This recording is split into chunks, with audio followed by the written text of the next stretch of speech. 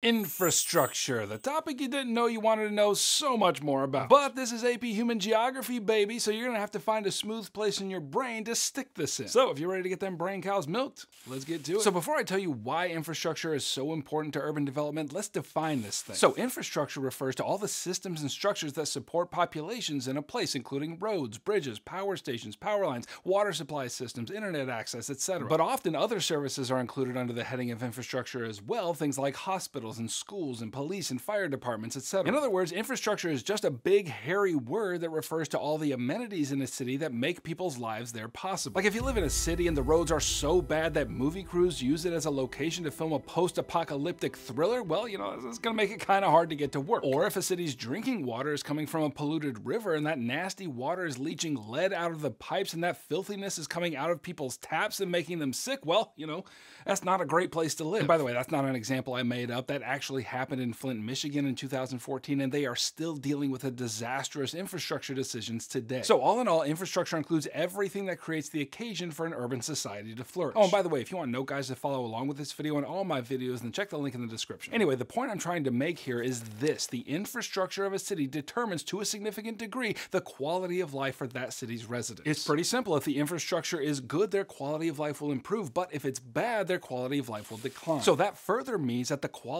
and location of a city's infrastructure directly impacts the spatial patterns of economic and social development. In other words, infrastructure plays a big role in how cities are arranged and how they develop. And I hope this doesn't surprise you by now, but there is a big difference between infrastructure in core urban areas versus periphery and semi-periphery urban areas. And let me explain that up real nice for you. So what makes a core country a core country? Well, there's a lot of things, but the granddaddy of them all is wealth. Like on the global stage, core countries are so rich that, as we say here in the South, they buy a new boat every time the old one gets wet. And that's important to remember when it comes to differences in infrastructure, because roads and power grids and hospitals cost a lot of money. And more money, all things being equal, usually means better infrastructure in an urban area. And better infrastructure in turn creates more opportunities for economic flourishing throughout the world. So it's kind of like a self-perpetuating cycle. Like the wealthier a city is, the better their infrastructure will be, and that will attract businesses to set up shop there and provide more jobs and therefore more wealth. For example, several years ago, Amazon.com opened a massive fulfillment center in Atlanta, which created thousands of jobs. However, they never would have done that if Atlanta didn't have a system of robust highways and a thriving international airport and abundant access to the internet, etc. And in general, Amazon has a metric buttload of fulfillment centers in core countries, but if you look at a map, there's only a couple on the entire continent of Africa. So does Amazon just hate Africa? Well, not that I know of, but when they're going to invest a bunch of money to build a fulfillment center, they have to do it in a place that has enough quality infrastructure to support their services. And apparently, they've decided that most of the cities in sub-Saharan Africa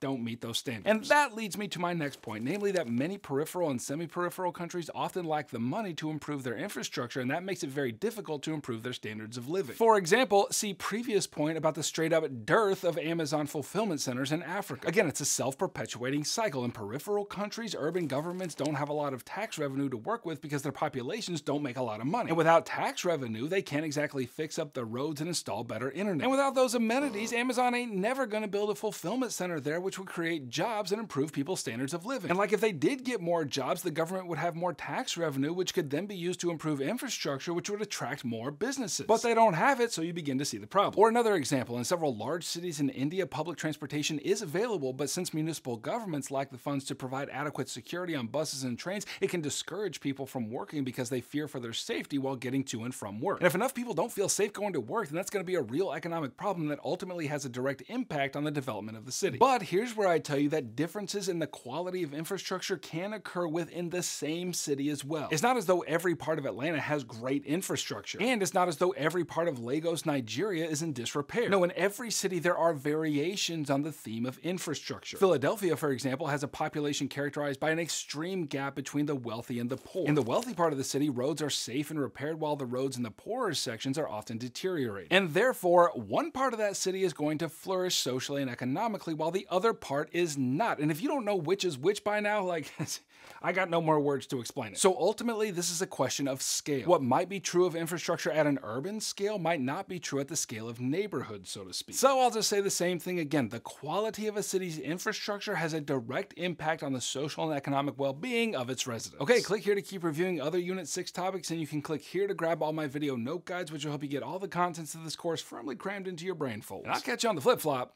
Heimler out.